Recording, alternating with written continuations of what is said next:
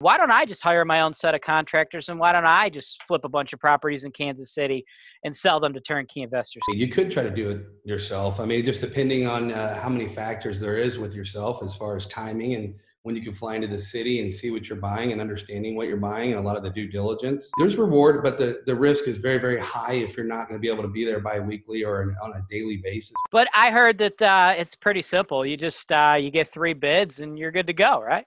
Yeah, and your bids can vary from 20,000 to 150,000. So. Well, obviously, I just picked the lowest one, yeah? For sure. And sometimes you get the best work, but a lot of times you don't. Back to those days. I was running in one place. Set a pace. Feel like I've been running in one place. Yeah, I've been feeling pretty good. I've been feeling great. I've been feeling how I should, how I really should. Hey, real estate investors, welcome to another episode of the House Flipping Show here on HoltonWiseTV. The House Flipping Show is for anyone out there who is currently flipping houses or wants to one day flip houses. We talk about real live flips. We go into details on the numbers, giving you guys an idea of what to expect when you're in the house flipping business. So if you're out there and you've already flipped a home or you're an experienced home flipper, go ahead and let me know in the comments below. I would love to talk about any of your projects. I think every single flip has something that we can all learn. Now, what we're doing today, we're doing something a little different. I was actually filming another video. This is part of the Ask James Wise series with Sean, the owner of a company called USREEB. USREEB is a turnkey company. They handle turnkey investments in a few markets: Kansas City, Dayton, Cincinnati. If you're a fan of the investment properties for sale show here on HoltonWiseTV, you've seen us market a lot of their properties in that company. And what Sean and I were talking about, we were talking about a new fund that he's putting together, because Sean has flipped over 1,000 homes in his career. And with his fund, what he's doing is he's raising $5 million, and investors are able to buy a security. You know, they're essentially able to buy shares in this fund, and he's using all of that money to flip homes to be put back into his turnkey operation. So it's pretty cool. If you guys are interested in learning more about his fund, you'll want to take a look at that video, which I've put in the show notes below. But during that interview, Sean and I, we just, we ended up talking, just shooting the shit more or less. We're two guys who've been in the game a very long time, and we've both done a lot of business. So him and I just started talking about some of the war stories, some of the flips we've done that didn't go too well, and just some of the trials and tribulations investors can face when they're flipping houses, and it's not always going that great. So I want you to take a look at that footage now. Why would I want to loan you the money so you could go in and flip these properties that I don't have any control over when I have my own money? Why don't I just hire my own set of contractors, and why don't I just flip a bunch of properties in Kansas City and sell them to turnkey investors? Because, I mean, there's turnkey investors everywhere. Kansas City's a hot market. James is on HoltonWiseTV saying Kansas City's hot, man. Why do I need you, Sean? Why don't I just do it by myself? Well, you really don't need me. You could try to do it yourself. I mean, just depending on how many factors there is with yourself as far as timing and when you can fly into the city and see what you're buying and understanding what you're buying and a lot of the due diligence. There is a lot of experts out there that can do that. With that, there comes risk with anything.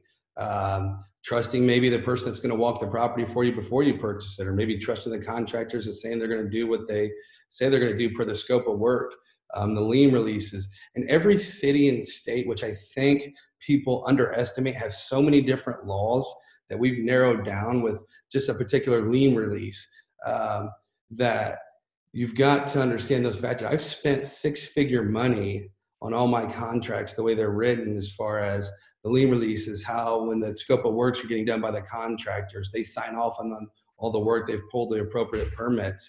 But again, every city, every state has different laws to kind of know about.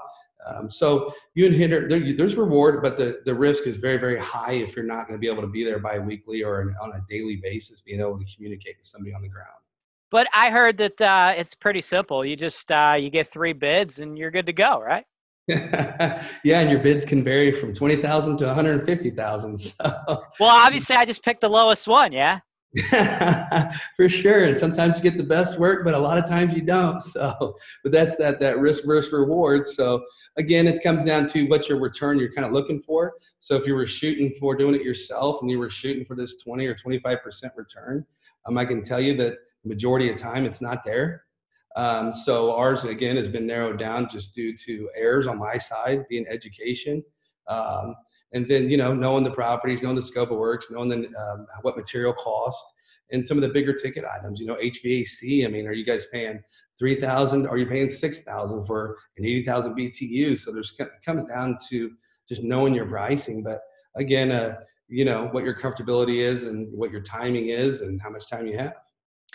It's tough, dude. Like we're laughing about it, but y'all, if you think fixing and flipping is super easy, I want you to check out my other show on HoltonWiseTV, the House Flipping Show, where we talk to investors nationwide. So if any of y'all out there listening to this, and you're flipping houses, man, leave us a comment below. I might want to interview you. But the main reason I started doing that show is because it's so goddamn tough. And dude, we flip houses out here in Cleveland, and I've had my teeth kicked in. Like 2 years ago, I flipped a house and I lost 40 grand. And I want to make the episode for the show to show you all how somebody who's, done a lot of real estate can still make a mistake and lose 40 grand on a flip. I haven't got around to it yet. Maybe it's an ego thing. I don't want y'all to make fun of me, but I am going to put out that show because anybody out there that's telling you they flip houses and they never lost money, they're fucking liars, or they've only flipped one or two. How many houses would you say you had to flip before you really, got your bearings and were comfortable saying, yeah, I'm good at this? I mean, I'm sure you've had your teeth kicked in a bunch of times. I mean, you already said it, going to new markets, losing money, but can you give me a couple examples of just pure teeth kick-ins? Yeah, well, I'm surprised I still have teeth, but it's been a lot, but I'd say one of my strengths are I do work about 7 days a week, a minimum of 10 hours a day. And I have a family, I have 3 boys. So just being committed to that is where my biggest strength was, of understanding where people were at on the job sites, making sure the jobs were getting done. I mean, but I had a particular house that I did that with, and it was one of my first several, and it was a higher end house. Long story short, I lost $100,000 on it, but again, it was due to carrying cost. I didn't factor the interest right. And that was one of my main things that I always try to suggest to people now. I mean, you should be factoring a year's worth of interest on that particular property if you plan on buying it, to flip it, to fix it, to make a profit. And I factored the best case 3 to 6 months, and did some of those things. I had some errors, and watching the construction crews, and it was right in my own city. It's right in a very valuable area, and it appraised. I lost $100,000. It appraised at $400,000, and I sold it for $300,000 because I hung on to it for over a year, and I just needed to get rid of it. And the buyer just found a particular property at the right time, and they got $100,000 equity day one. But I just was coming down towards the end of a balloon and just really had no choice. So, I mean, when you say losing that when you didn't have it to lose, it pretty much wiped out my net worth, and I had to start over with $9,000. See, that's a really good story, Sean. I like that story. And I know a lot of folks out there, everybody wants to look good. Like we're super savvy investors, and, to an extent we are, but yeah, we're human and we make mistakes, and it's a tough fucking business, bro. If you're out there and you're trying to watch shows and you want somebody to tell you that everything's fucking somersaults and rainbows, this ain't the show for y'all. Maybe y'all should check out Clayton Morris's show. I know that guy says that. And while you're doing that, why don't you Google the 3-hour documentary I made on him, and then come back to us when you're done with it. Because this is a tough game. It's difficult, and mistakes happen. So if you're out there thinking, hey, man, why do I need a guy like Sean? And Sean said, hey, you don't. Technically, you don't, y'all. You don't need Sean. And you know what? I don't really care. If you think, I'm not here to tell you that Sean is the only way that you can successfully fix and flip houses investing in his fund. That's not what this is about. This show is about education, and this show is about transparency in the real estate industry. And yes, you could go in there as an investor, skip him, skip anybody that's here on our show, do it all on your own, fund your own investments, and you might come out making a killing. There's a lot of folks out there that put their money on the line and they become Elon Musk or they become Bill Gates. But you know what? For every Elon Musk or Bill Gates out there, There's 1,000 guys that tried it and failed. And guys like Sean, guys like myself, we've had our teeth kicked in. We've tried it. We've failed. So what I can tell you guys is that you have options. You have the ability to do it yourself, and greatest risk, greatest return. If you're willing, or if you're a person who's thinking, hey man, maybe I shouldn't try to shoot for the stars, maybe I should try a little safer route, you know, what he's offering y'all, it's a pretty good opportunity. It's a fair opportunity, and it is a low risk opportunity to get your feet wet in the business. And his fund, it's only a year long, and it's got, I believe you said, like a 9-month extension. So under 2 years, you're guaranteed to be able to get your funds back, unless, you know, the world tanks and the economy is destroyed and everything's lost. But I think you got a better shot getting struck by lightning than losing all your money. So more or less, your money's only going to be tied up for 2 years. And then after that, you got a little experience in the game, and maybe you want to try something a little riskier, or maybe you just like working your day job and not having to worry about it, and just earning a solid return for your retirement and your kids' futures, guys. That's all we're positioning here. That's all Sean's positioning to you. Yeah. Yes, sir. And then some of the things to keep in mind too, as an investor, that I always try to preach to is that just because, like, I made the mistake on the $400,000 property, and I thought buying the more expensive property was probably my best angle for my return on investment. And obviously it wasn't. So just adding zeros to a purchase price doesn't mean you're going to gain that much margin on the back end. So acquisitions, knowing your price range. I mean, if you got $100,000, you don't need to buy a $500,000 rehab project. You probably need to stay in your $100,000 range until you build your funds up more. So I've made the mistake of doing that. And so educating them, you know, people there is what I always try to do. A big thing that folks make mistakes on too is they miss that exit price, right? And one of the biggest ways you can miss an exit price, guys, is misreading your neighborhood, misreading your comps. You might have a 3.2, 2,000 square foot home here in this neighborhood, and then you got one across town, and they're the identical build home, but they're going to have varying exit prices. So knowing your neighborhoods is incredibly important. And specifically to some of the neighborhoods that Sean and his team are investing in. In the show notes below, I've linked to the ultimate guide to grading Kansas City, Missouri neighborhoods. I filmed that with Sean's partner, McKaylee. And in that show, we graded all the neighborhoods in the Kansas City market on an A to F scale. A being the lowest risk neighborhood, and F being the highest risk neighborhood. So when you guys are investing and you're looking in these markets, it's incredibly important to know the lay of the land so you don't, miscalculate your exit prices. In addition to that particular guide with Sean and his team, we're going to put out another one on Dayton and another one on Cincy, both markets this fund is heavily invested in. All right, special thanks for Sean for coming on the show and being so candid. I know a lot of people out there, they don't necessarily like putting out their dirty laundry. Sean, of course, is trying to raise money for his fund, which, again, I have more information on Sean's fund in the show notes below. You're going to want to check out that video, or if you want to learn about the differences between the types of funds there are, or why you should invest in a fund versus direct property ownership, take a look at that video in the show notes below. Sean goes into that in great detail.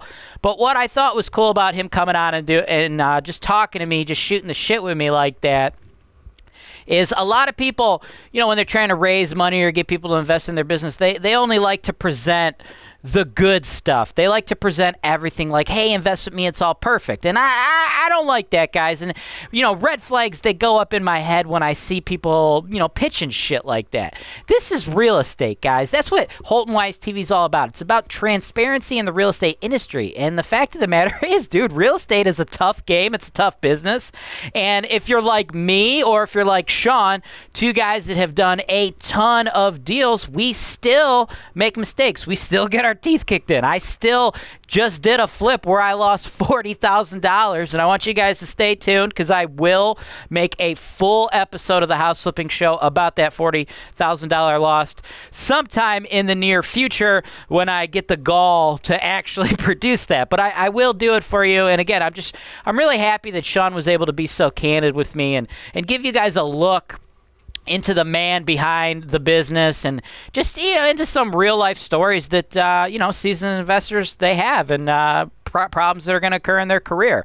So I want to hear from you guys, though. If you guys want to be candid and just have a great conversation on flips that you've done, and maybe they went really well, or maybe you got one that was a pain in the butt, and you just want to get it off your chest and give other investors the opportunity to learn from those mistakes, I'd love to hear you. Drop those stories in the comments below. If it makes sense to do an interview, my team will reach out and we'll get you scheduled. That's all I've got for today. Thank you for watching HoltonWiseTV.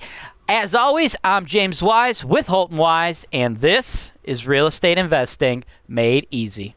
Back to those days. I was running in one place. Set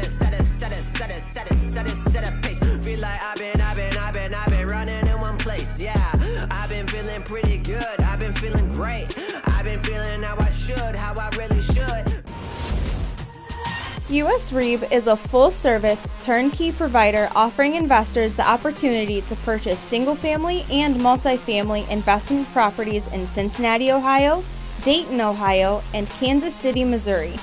The purchase process is seamless, from reserving a property to obtaining financing, inspections, and insurance referrals. USREEB has a dedicated team in place to manage the process from start to finish.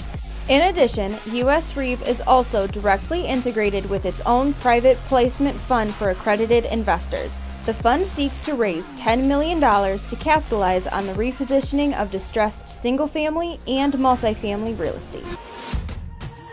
RentTech Direct provides you with an easy-to-use yet robust platform for managing your properties, complete with its built-in reporting and accounting system that can be customized to fit your business. You can manage work orders and even accept them online from your tenants. You can also share work order details with tenants or owners if you wish. With RentTech Direct, you will also fill your vacancies faster than ever with the built-in marketing tools. Just enter the details of your property and RentTech will automatically provide you with a professional online website, as well as syndicate them to popular websites such as Zillow, Trulia, and Apartments.com to get your listing maximum exposure so it's rented fast.